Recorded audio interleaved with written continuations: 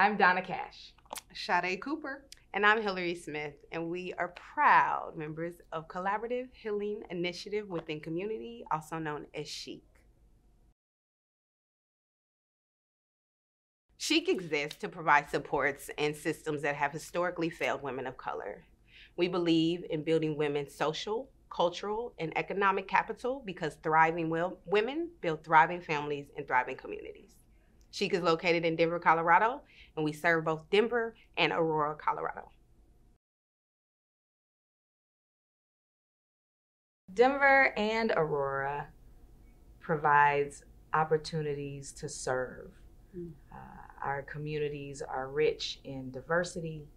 They are complex, but it is also a thriving community of innovation and opportunity. And so that gives us the opportunity to create freedom and options for children and families of color to be the best that they can be in Denver and Aurora through education, through workforce, through community service, and even reentry.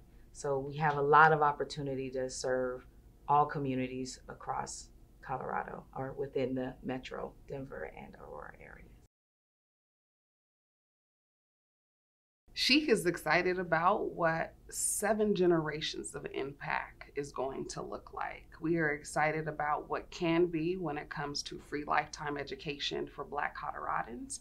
We are excited about the movements of changing the pendulum within education, within workforce, within reentry, and excited about changing like what community means to us, bringing back that community feel. And so that's what we're excited about.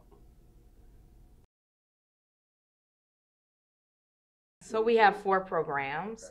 Those programs include an education program where we serve youth from ages at least 8 until they graduate high school, providing social, emotional, and cultural learning in the classroom.